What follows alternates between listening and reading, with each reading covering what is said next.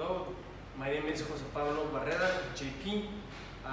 This is my latest piece here in Contemporáneo Asheville for the show Dissecting Reality. This piece is very particular in for many reasons.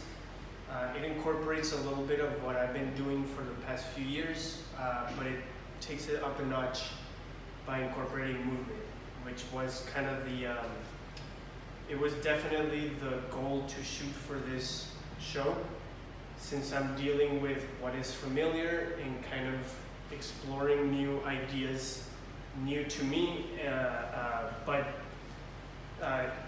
encompassing things that have existed prior, not to mention the knowledge that I've acquired through doing this, but part of the fundamentals of my art practice as a sculptor, as a wood sculptor more specifically, is the recycling of existing objects, in this case chairs, to create something outside of its initial realm. So right off the bat, I can say that this sculpture is made out of using pieces from two chairs that I referenced in some diagrams. So this is the model of chair.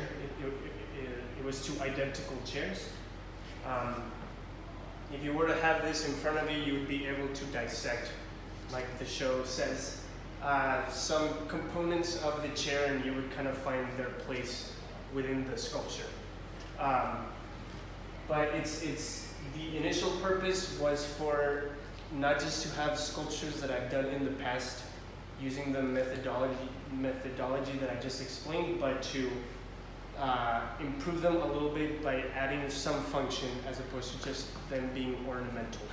In this case, you have a whole mechanism of the bird using wire and using the initial trigger that the viewer or the audience is the one that sparks it or puts it in motion. In this case, it just requires you to pull down, and then the weight of the bird falls right back. So all you need to do is just push down. And what I found is that once you start, the flow just kind of comes naturally.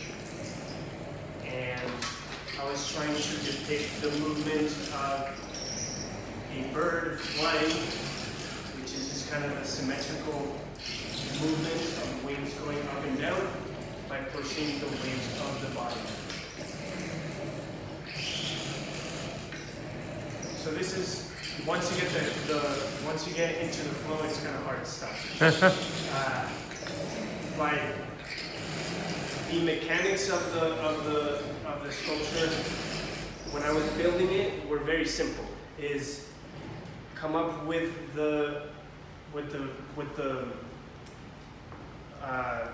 and I explain it a little bit in some drawings that I used. So once I determined what kind of movement I was gonna try and trigger, it became very simple. Was lift the body so that the weight of the wings would move with it. So the only, as explained on this diagram, the fundamental trigger is to pull down, and that makes the body go up and the wings come down. The same weight of the body, once you let go, is for the body to come down and for the wings to maintain that V shape.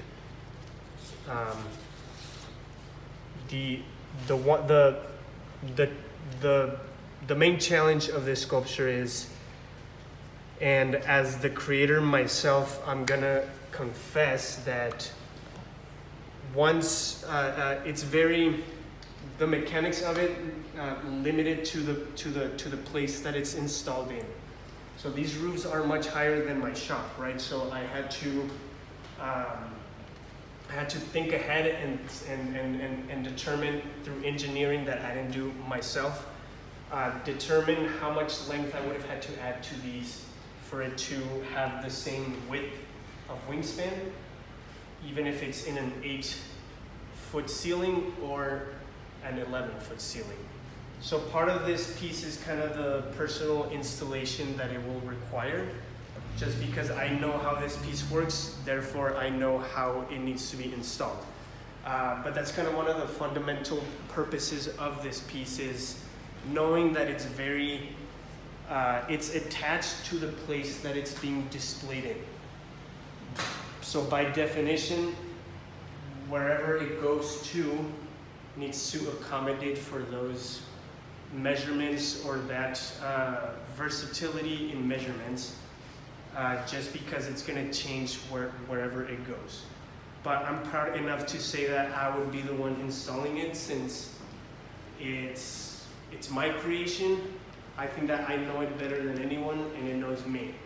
But it's a pilot, just because I'm exploring movement.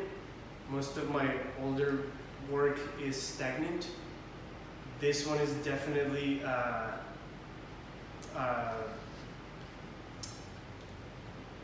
starting something new, something that I've been very interested in, which is the movement and how the animals that I portray in nature already have their mechanisms, and all I'm trying to do is mimic them. So it's a work in progress for sure.